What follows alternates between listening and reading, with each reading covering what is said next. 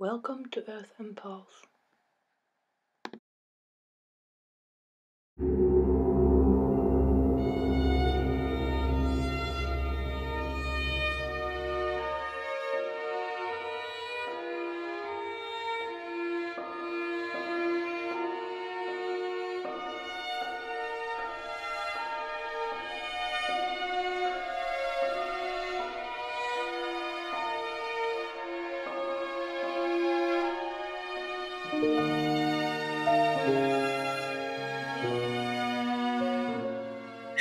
I started.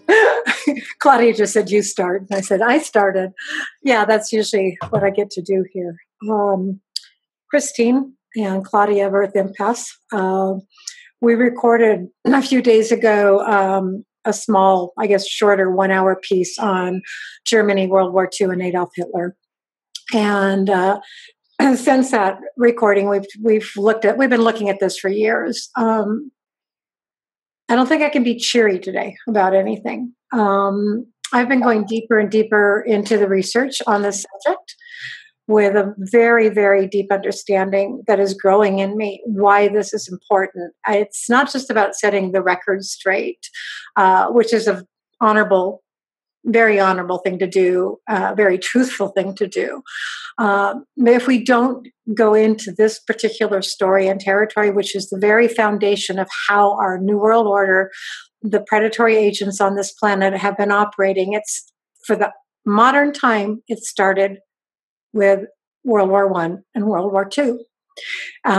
What I'm getting, Claudia, and we had a little very short conversation, is that what's welling up in me is really deep. It's like when we wrote the title, last one was Sorrow is Knowledge. Well, what they say, if we don't find out what our real history is, we will repeat it.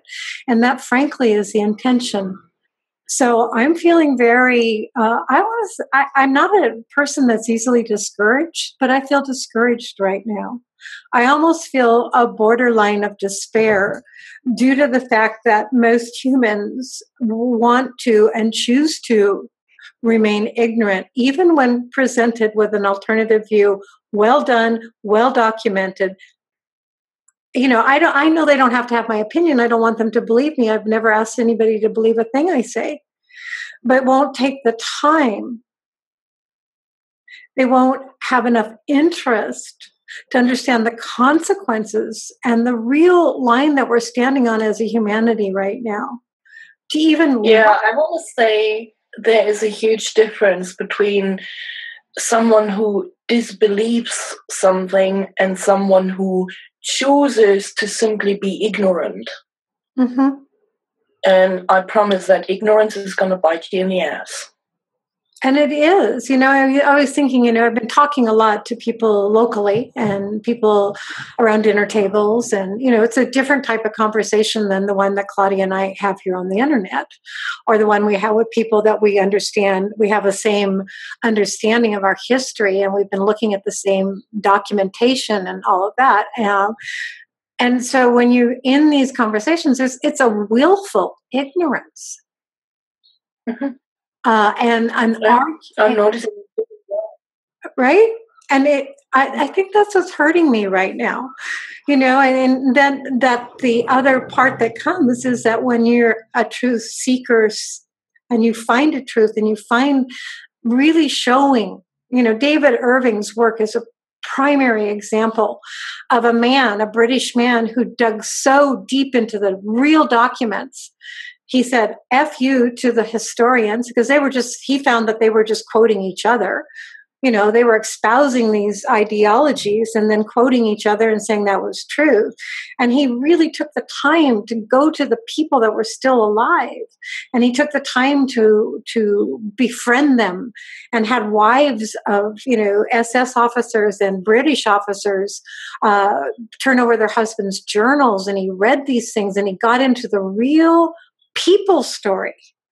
See, there's a people story behind this. There are real lives and real people made real decisions.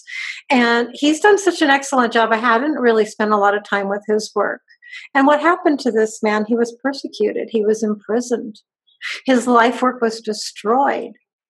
And you see, that's how, on a very small scale, Claudia, I feel that many of us are being exposed to, that the reaction is, I want to destroy you. Like it's oh yeah. And it just, I don't know, it hit me yesterday very, very deeply. Not that have any fear of that sort of reaction, just the sadness of it, the loss of it. Yeah. And, I have a lot of really beautiful Jewish friends who have supported me over many, many years of my life. And yet to try to bring to them, not that it's about Judaism. Anybody has a right to practice a belief system if they want, but they're the shield for this dark entity on this planet. And you and I have talked about it. And so you expose yourself when you speak from truth. You really expose yourself. And you risk having, many different types of repercussions. Maybe that's not what I really want to talk about today. I just am feeling like you and I have something to share here. It's an invitation. It's an encouragement that people start to do their own research and then make their own conclusions. I mean, the truth will out the lies. It always will. Oh, absolutely.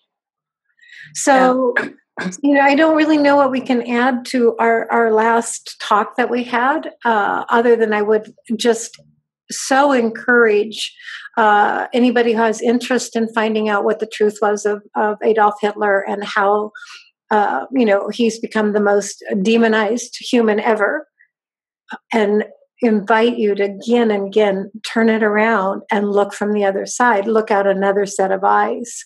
I'm suffering grief right now. It's a grief of a tragedy. It's the grief of an entity having won a war at the expense of millions of people. And that entity has no empathy. It has no ideology. It has no care. It has no love. It has no truth. It's an emptiness of an extreme. It's a predator. And that we as humans have allowed this to continue. And that's making me feel very, I'm not discouraged. I'm just feeling a lot of sadness right now. Mm-hmm. Yeah, I do too. When I see how many humans in everyday situations have taken on the characteristics of this entity. And I find that very sad. There's almost, it's like so many humans no longer have any humanity within them. Mm-hmm. They're not compassionate.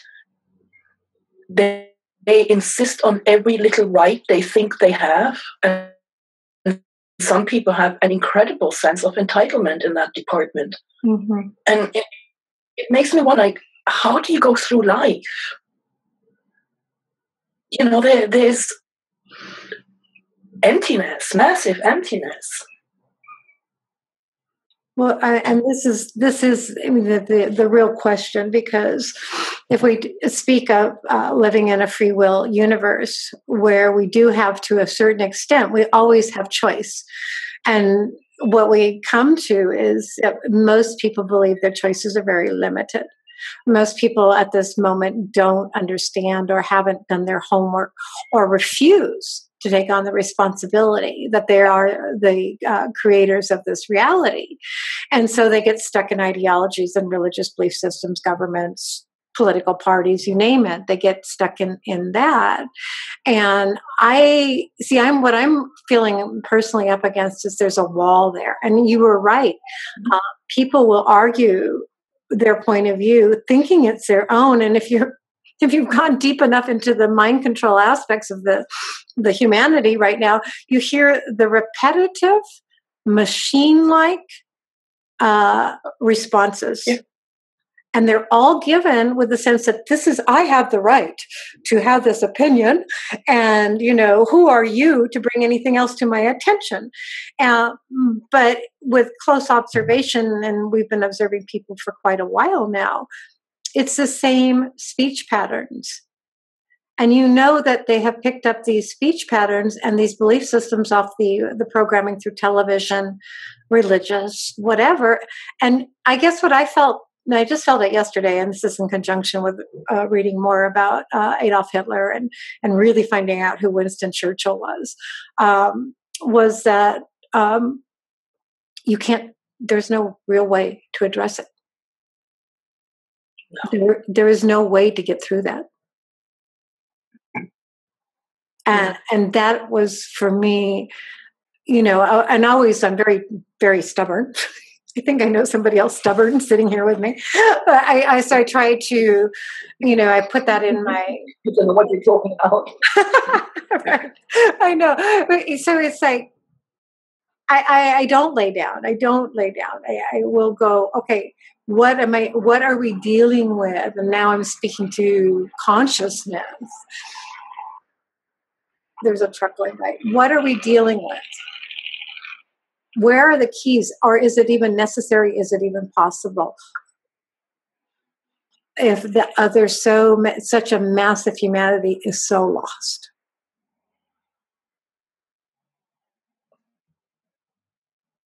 I think one of the keys is behavior. Your own behavior. Individual behavior. Because whichever way you go in your behavior, it ripples out. Mm-hmm. So if listeners know somebody who is like, one of these humans lacking humanity, encourage everyone to be kind. You don't have to slam the door into the face of the one behind you when you enter a shop, for example. You can just hold the door open. It costs you 1 second. But the one you're letting in, or the one you're holding the door open for, will go and be a little bit kinder, him or herself. If only for 5 minutes, but it doesn't matter. It's a start. Mm-hmm. And there are so many baby steps you can take. And then you will notice that in a way it's much nicer to be a little bit kinder. Mm-hmm. Because if you're not kind, then you keep hardening. Mm-hmm. And eventually you're going to reach the bottom. Yeah. Well, see, and then probably a few more million cycles of lives on Earth. Mm-hmm. No, thank you for saying that. In an environment that is becoming more and more violent. I'm done. No, it's beautiful. It's like that simple thing, and I think what I feel when I'm talking, where I'm speaking from, is that I see that there's an immense amount of kindness on this planet. There is. I see the very kind people, the ones that take care of animals, that hold the doors open, that have a humanity in their hearts and their considerations. Mm-hmm. And that's what I was meaning with, some of my most beautiful friends who are of the Jewish faith, where they've held that for me on a very personal level, that kindness and that loving nature. And I think what's driving me right now, Claudia, is that I see that this entity is using that loving nature, has usurped that loving nature, and is keeping a large mass of potentially really awake consciousness from really waking up. And, those are the people that I know that we don't need, or nobody, it's not a need thing. It's like, it doesn't take the whole mass of humanity to have this great awakening. I understand that. And yet, if we talked about it as a war of consciousness, the more consciousness, awake consciousness, the more we crack open the codes of this machine-like or heartless predator that has really taken hold of our earth. And we can't ignore that either. And so, and this is where I will go back to the World War II, and I will go back to the work of David Irving and Dennis Weiss and his epic 6-hour-long documentary of World War II, The Greatest Story Never Told. I just want to keep putting that out there, Claudia, that people take the time to look at these works. They're not the only two. They're not. They're the current ones that are easy to digest, very coherent. They've spent, David Irving especially has spent his whole life trying to get this truth out. I mean, to the extent of, the massive amount of books, his online website, you can download his books free. And there's amazing amount of speeches from the time he was a younger man to an older man, and practically broken from being imprisoned, solitary confinement for 440 days. These are the things that, and whether you like or agree, or you can even, open yourself up enough to listen to his research. I mean, truly documented research. He puts up the facsimiles of all of these diaries, of these documents that he found, of the articles that were written in the time that this was all happening. All that. I mean, that is an amazing amount of work. And you may find that your own prejudices kick in and you can't quite open it, but you must ask the question, why would a person be put in prison for doing that type of research? These are the things that, I keep trying to prick a little bit into a larger spectrum of humanity right now, not just the ones of us that have been talking to each other now for many years. And I keep bringing that up as a theme, Claudia.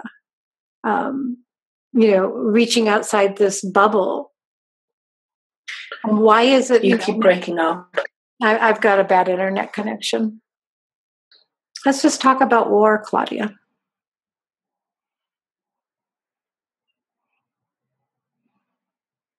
I mean, see, right now, and we may never even put this out there. Right now, when I say that to you, that sorrow wells up inside of me. Yeah. When you realize that we have been at war with each other for millenniums of time, and that this entity, that we call it an entity, has been feeding off of us and promoting this, and it's still going on today.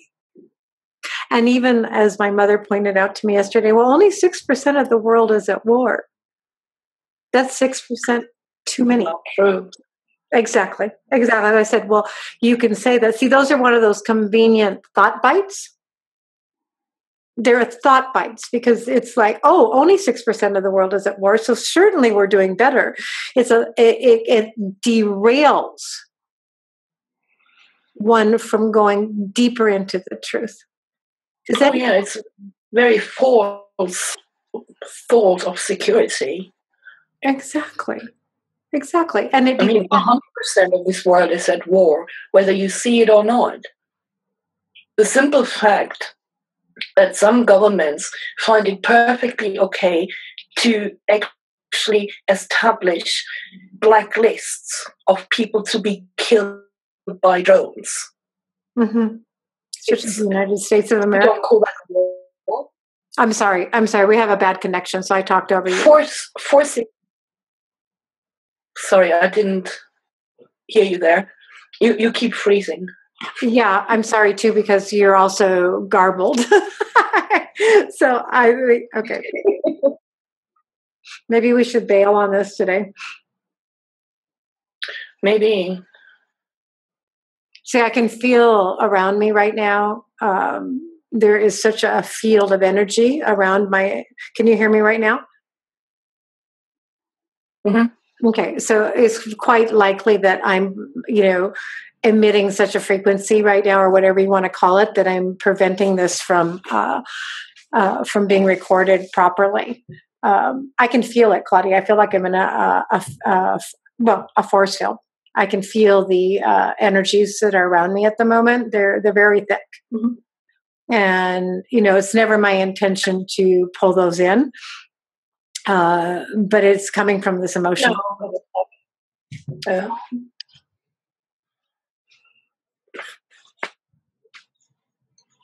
So I feel like I'm kind of like electronically compromised at the moment. I had this earlier today. I switched on the Bluetooth line on my phone when I'm going to the car, because otherwise I don't hear the phone ringing. And about 5 minutes into the journey, I had to pull over and turn it off because I heard it. I heard the fucking Bluetooth. And it was so awful. And as soon as I switched, it was okay again. I hear it, so I knew it was bad. Mm-hmm. Well, so I'm just going to take a moment. Yeah, I agree. I mean, I do feel, I know what I'm planning on later in the day, and I'm meeting with somebody who I think is going to be very important for me to meet. And, a lot of this has to do again with, our growing understanding of frequency weapons, frequency signals, and also the mass movement or the grassroots movement of people doing orgonite, and really understanding how we can counteract this in a very peaceful, non-harmful manner. And so, it doesn't surprise me that I would get an extra blast of the energies right now. Mm-hmm. On top of that, and it does. It's going to. When you touch into these deeper emotional places, which is necessary. It's necessary to go this deep. We can't keep, just scooting across the surface here and just talking and talking. This is an actualization process of ourselves, and it comes through the heart. Yes, absolutely. It does come through the heart, and so I'm at a point now when I look at Adolf Hitler and I look at what happened there, I want to cry. I mean, and I'm going to keep coming back to that because that's where we're at right now. I mean, this was a tragedy of tragedies. And then, and so folks, if you don't really take an honest, open look at this, take off some blinders here, the same scenario is being played out right now on our planet. The very same one. And I don't know if there is a person in a country right now that had enough character and resolve as Adolf Hitler did. I don't know if he exists or she exists. So I feel like we're being called as humans to be that. It's not up to one person in one country. That's not going to work. All of us have to find that character resolve in ourselves that can. So I draw from my emotions, my resolve.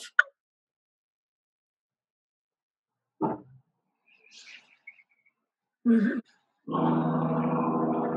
And I really don't think I have anything to say more, Claudia. I really don't. I would, No. I just hope people realize that,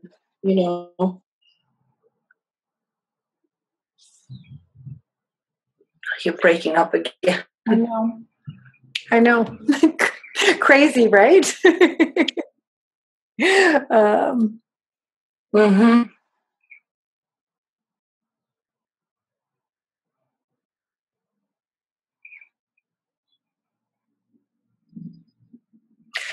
As there are so many. You know what? I would say let's stop recording for now. Okay. We turned off the recording audio because we were getting so much interference here. Just my internet connection is very unstable. And as I was explaining to Claudia when we stopped recording, and maybe even before, was that, our emotional state of being, our state of being is a great generator of energy. So I can't say that there's anything other than right now feeling such a depth of emotion that I can feel my own field of energy. What do I want to say? It's not unstable. It's not like that. It's just producing a bit of a disturbance. That's okay with me, though. That's okay. Sometimes it's a really good thing to allow yourself to go that deep into the emotion.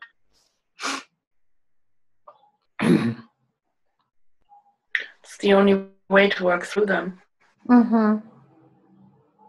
And usually, not usually, I would say every time that we allow ourselves these deeper divings, there's many ways to go deep, and there's many tunnels in the psyche and all of that, but the heart, emotional heart, the feeling body is, in the way I feel about things and view things, is the most important one to generate at this time, which is through our heart energy. And anyone that is seeing what has happened to us, what is happening to this day to us, what is happening to millions of people around the world, what is happening to our oceans, our trees, our skies, oh my gosh. Anyway, what I want to say is it does tap down. The taproot of humanity is through the heart. Unstable connection. Hello.